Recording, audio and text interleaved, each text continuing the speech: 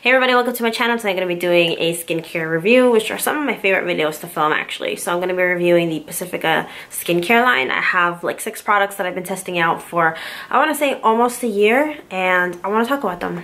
This was the skincare line that I used exclusively prior to switching over to Drunk Elephant. I will link my previous video about that up in the cards as well as down below, but this is what I used most of 2017. So I'm going to start off with the face wash. This is the Seafoam Complete Face Wash. It helps remove makeup, it cleanses and it tones. Typically with skincare you shouldn't necessarily be looking for something that smells good, because at the end of the day fragrance is just something that's added. It doesn't actually do anything for your skin, and for a lot of people who have sensitive skin it can cause irritations and like all kinds of scientific things. However, this smells so good. It's like coconut water, and I absolutely love it. This is a very gentle cleanser. It foams, has a nice lather to it, nothing too extreme. You get 5 fluid ounces. Pacifica is not cheap, but if you compare it to something like Drunk Elephant, it is pretty cheap. So in the spectrum of like drugstore, it's a little bit higher than maybe Clean and Clear Neutrogena, but it's cruelty free, it's vegan, it's really nice, it's really gentle on the skin. I've never had a bad reaction to any of the products that I'm talking about, and I absolutely love this because it performs well, but honestly the smell just makes me happy to use it, and I'm almost out. This one has the same exact scent, and it is the Coconut Water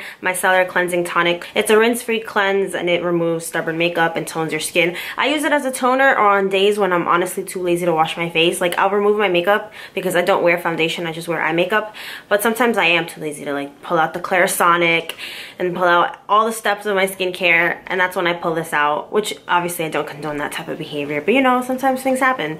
This smells amazing. Again, it's super gentle on the skin. It does remove makeup, but I don't use it for that purpose. I just use it as a way to refresh my skin, but I do really like it and I do recommend it. Okay, moving on to these scrubs. So these are exfoliators. I don't use these as often because I have the Clarisonic now. So the first one is the Rice Spray Skin Illuminating Smoothing Paste. So this is supposed to brighten, tone, and gently refine. It has rice and lemongrass, and it's for all skin types, especially dry. It's a nice, gentle exfoliator. It says you can use it every day, which I don't recommend ever doing. It's best to use on damp skin, morning and night. I only use it like once, maybe twice a day.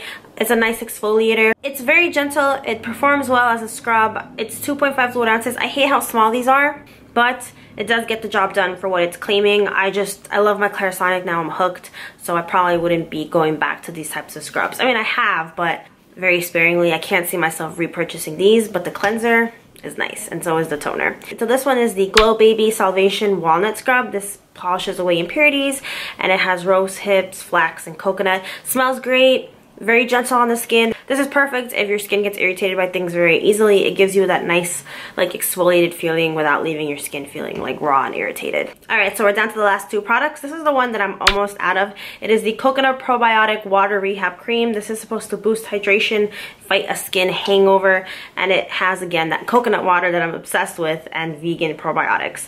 So this is supposed to be like, this smells so good. This is supposed to be like a super hydrating thing that you put on. I like it. I just don't feel like it gave my skin enough hydration. Like water is the very first ingredient, and you can tell like there's something about the texture that is really nice, but to me, my skin, even though I have combo oily, so I didn't even think that I was that dehydrated, needed a little bit more help than this could provide. This is a hard one to really review accurately. It feels great on the skin. I do feel like sometimes I like something a little bit more heavier. I guess we could put it that way. But I do recommend it, especially if you catch this on sale. Last but not least is the more recent one that I started using. This is the Cactus and Kale Oil-Free Renewal Lotion. It is weightless hydration, and it has cactus, kale, and rose extract. I like it. I like this one a little bit more. This one's more like day-to-day type thing. Even though this one might be a little bit more hydrating than this one, it just doesn't smell as good. Which again, it's not about the fragrance, it's about the performance. Water is the first ingredient in this one too, but somehow it feels a little bit more moisturizing. Or not even moisturizing, but the consistency feels a tiny bit heavier. I forgot one more product. So this is the Dreamy Youth Day and Night Face Cream. So it has like some complex with concentrated floral stem cells and like antioxidants. This one has like the most claims, like it's supposed to have a lifting effect, deeply moisturize, improve skin's radiance, and it is 1.7 fluid ounces. I think it's almost the most expensive one out of the bunch. It's like $18, $19. It's been a while since I purchased these or even looked at the prices. I like it, but it didn't blow me away. Like, just like I was like, oh, this one's not as moisturizing, I still prefer this one over this one.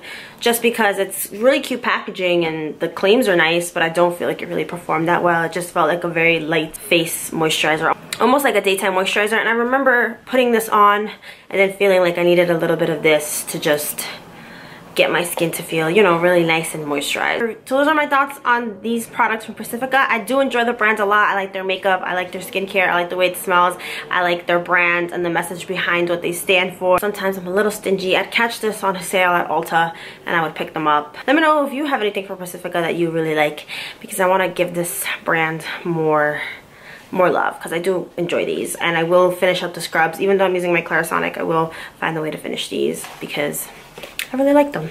Anyway, thank you so much for watching, and I will see you guys next time with another video. Bye.